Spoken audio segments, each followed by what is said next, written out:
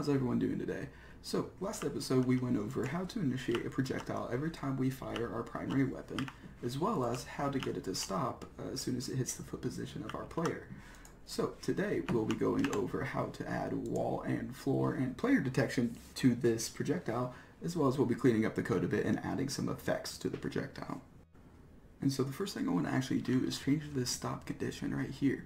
So what this currently does is it actually stops the projectile once it reaches the foot position of the player. We want it to actually stop as soon as it makes contact with either a wall, floor, or a player.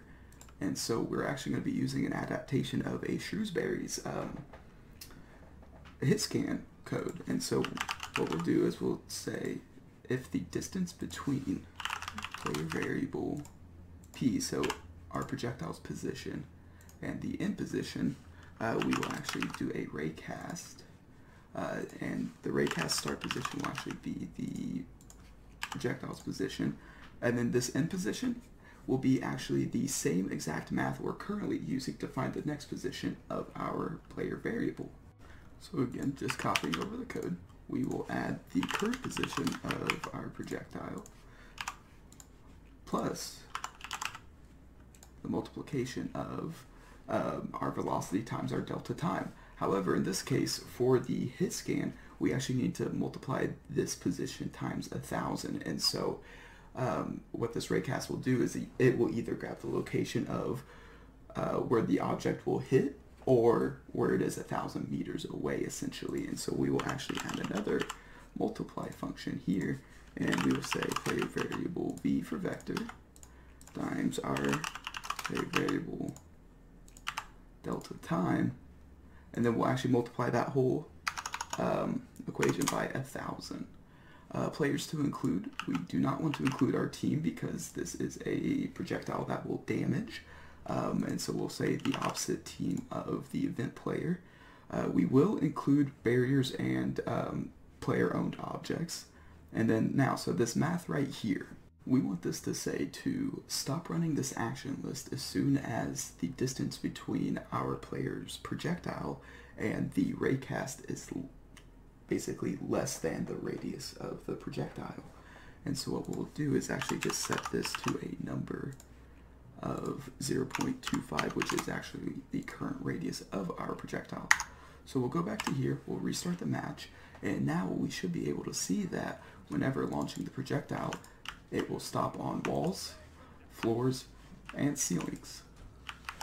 And so if we play around with this code a little bit more, we'll actually notice that the 0.25 number down here is a little too tiny for higher speed projectiles.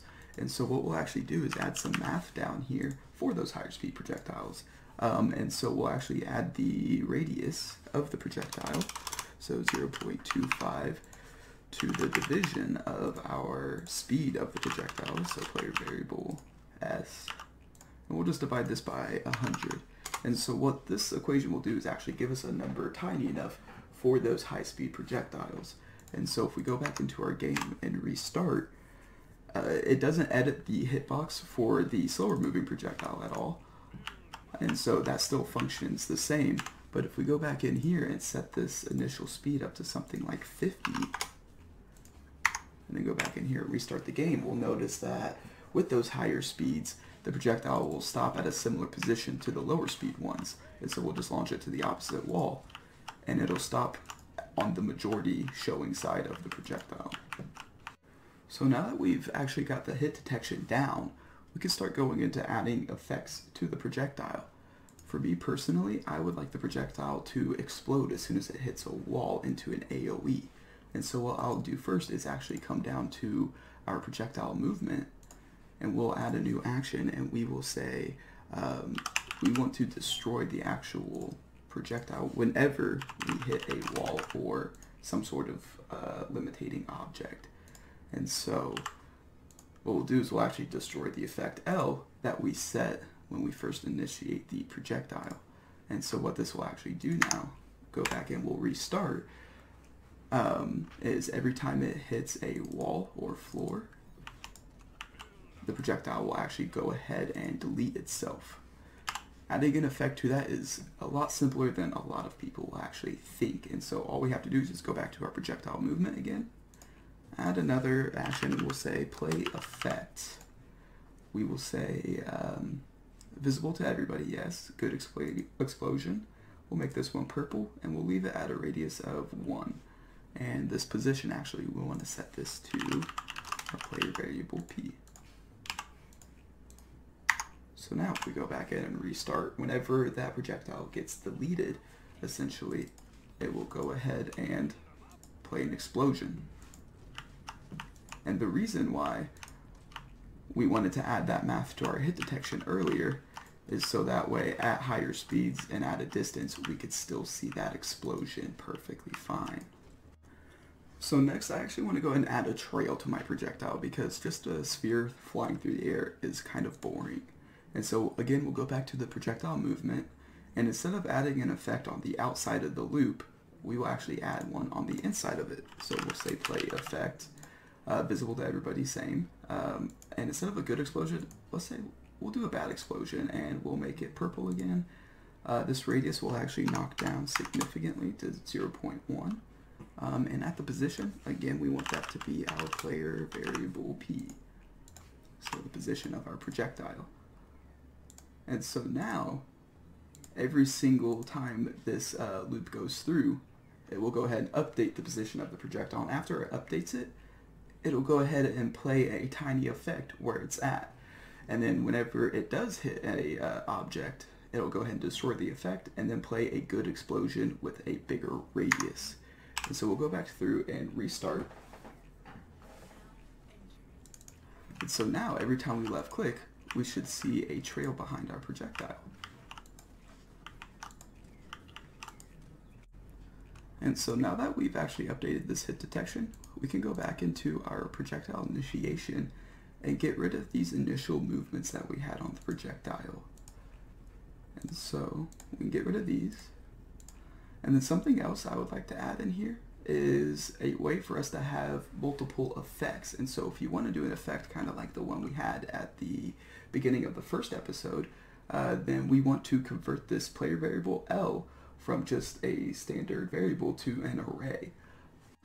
And so this is actually relatively simple to do. And so instead of setting the player variable, we'll actually set this player variable at an index.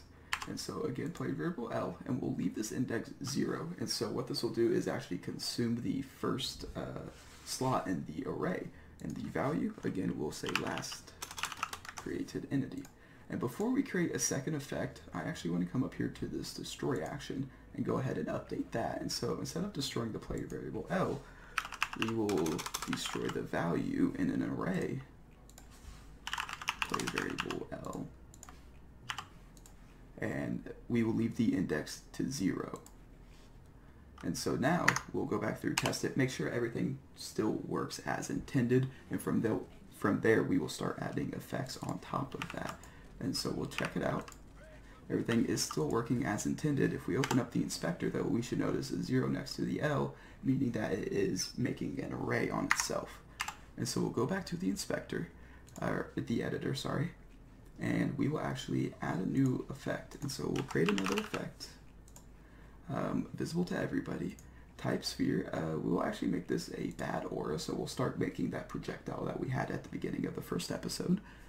The color, will make it red, and we will make the radius 0.25, as well as the position we will leave at player variable P. Yeah. And then I want to move this just below where we set the last array value, and we will actually just copy this set L action, move it up behind that effect that we just set, and we'll change this index from 0 to 1. Again, we'll go back up to this destroy effect, copy that, paste it, move it up to the top of this action list, and move this down to the last destroy action, and set this index to 1 as well. Something else we have to change is this skip action. We want it to skip 2 lines now that we're destroying 2 separate effects. As well as down in the projectile movement, we need to update this destroy effect action right here. And so we'll just copy these 2.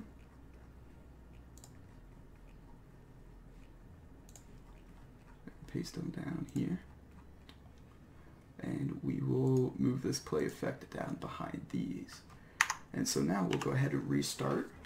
We should have a bad aura that is red attached to our sphere whenever we launch the projectile. And so I do see a little bit of red, however it's moving a bit too fast for me, so we're going to move this initial speed down back to 10. And then just for this testing purposes, while we're playing with the effects, I'm actually going to change the gravity from 9.8 to 1, just so we can see all of the effects on the projectile as it moves. And so there is a red aura going on it.